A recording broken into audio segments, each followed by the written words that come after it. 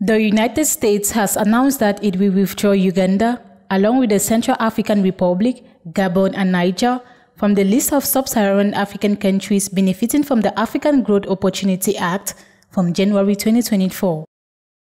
This is due to human rights violations, particularly the Anti-Homosexuality Act 2023, which has been heavily criticized by human rights groups, the UN, and Western countries.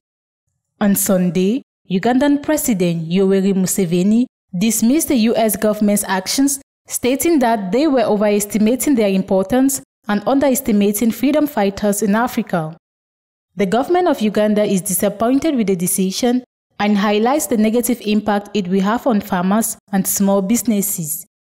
The law imposes severe penalties for homosexual relations, including death penalty. This move by the US follows international criticism and the suspension of new loans by the World Bank to Uganda.